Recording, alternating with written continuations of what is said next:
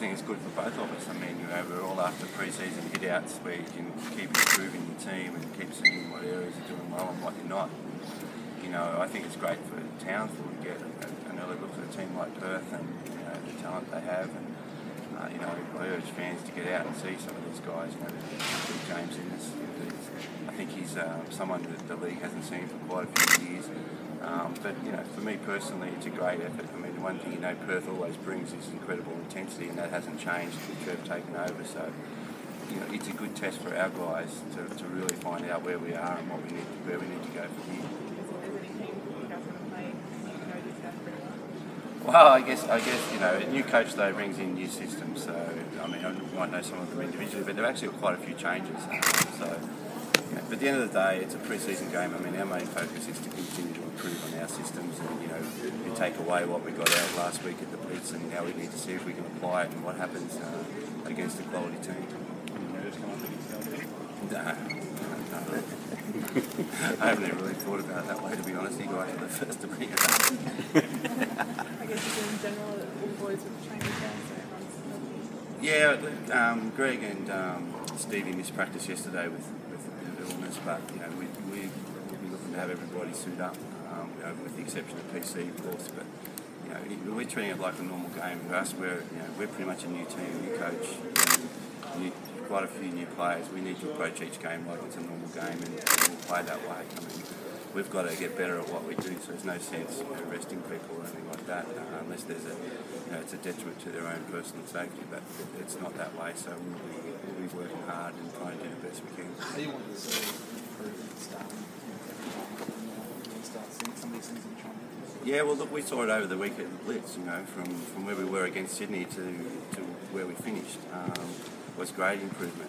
Now we come up against another quality team, and then we've got another quality team on Sunday. So you would hope that you keep seeing improvements. We had a good video session this morning where the players get to watch, the good and the bad, and you hope that sends messages home. You come out and we had a pretty good training session where we saw improvements on the areas we focused on. Now we get to do it against an opposition where you're not too sure how they're going to defend things or how they're going to attack your defence.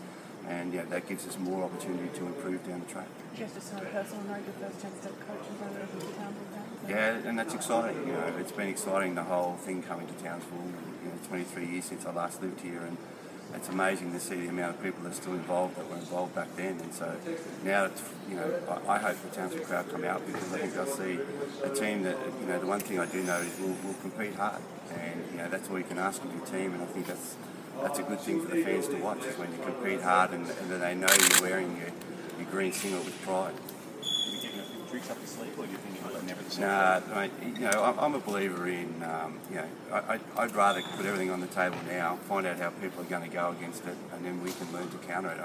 I think you can get buried down with putting too much stuff in, particularly when you're a new team. It's important for us to do what we do great, and that's what we're focusing on. We're not going to be throwing in all this new stuff in the next couple of weeks. We've got to get good at what we do.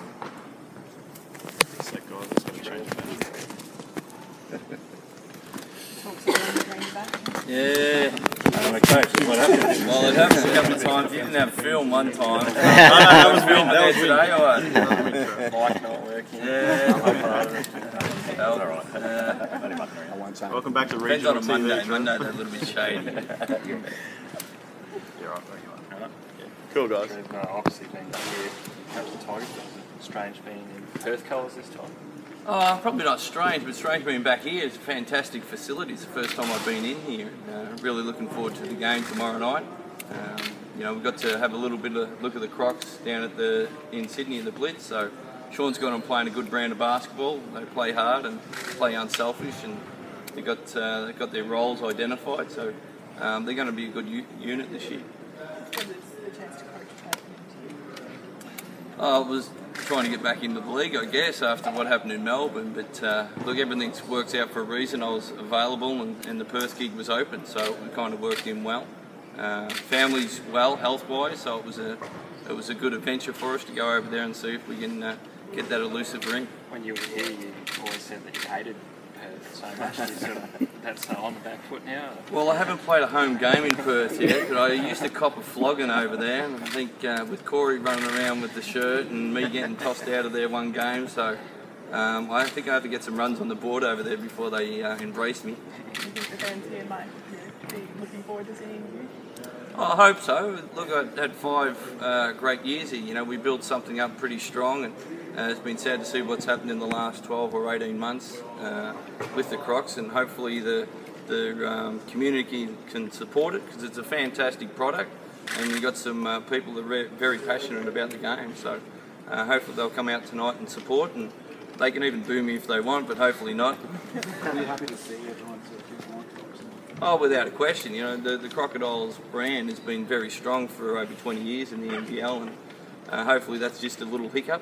They can build it up bigger than anything. But look, I was quite impressed with the team that was playing down in Sydney. Shawn's doing a fantastic job, and we're going to have our work cut out tomorrow night. They're sort of rated as least favourites for the title. I figure I was going to say, yeah, but they're long odds, the longest odds to win the title. So what do you sort of make it? Well, that happened every year. I think we were never ever tipped to make the finals, and we made 5 years in a row. So it's the people outside of Melbourne and Sydney have got no idea what happens in the regional areas. But the key thing is in professional sports, especially basketball, is having 5 guys playing together and playing hard, and that's a tradition Crocodiles have had a long time, and I think they're going to embrace that philosophy and go on.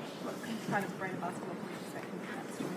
Yeah, we're still finding our feet. We've got 5 new guys in the roster, and a couple of guys are injured, so we're still pushing buttons to find out what works for us. But it's the same intensity, sharing the ball, playing unselfish basketball, and being honest out there. So hopefully we can crack the whip early.